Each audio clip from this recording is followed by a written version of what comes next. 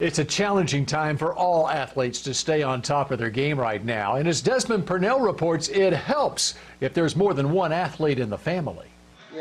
When it comes to girls basketball in the Colony, Tamia Jones is one of the best to ever do it. From now on, especially with Coach Davis being there, there's a standard that they need to work hard to reach. The senior guard has led the Lady Cougars to the postseason every year since joining the program as a freshman. She's made the All-State team, and next season she will play her college basketball at SMU.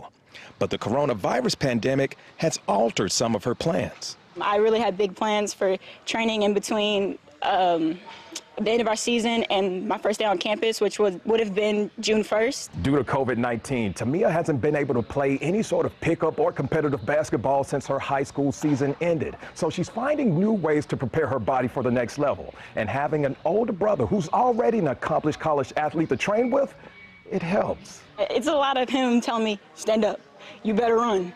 Do it right, run fast, technique. I tell her all the time too, like you have to know when to flip that switch, and I try to tell her like when we're in here in the weight room, it's serious. The dynamic is competition. There's a lot of competing between each other. They'll look at each other when they're doing drills, see who's doing it a little bit better. This is the first time we've ever done something like this, and working with him, I've probably worked harder than I ever have.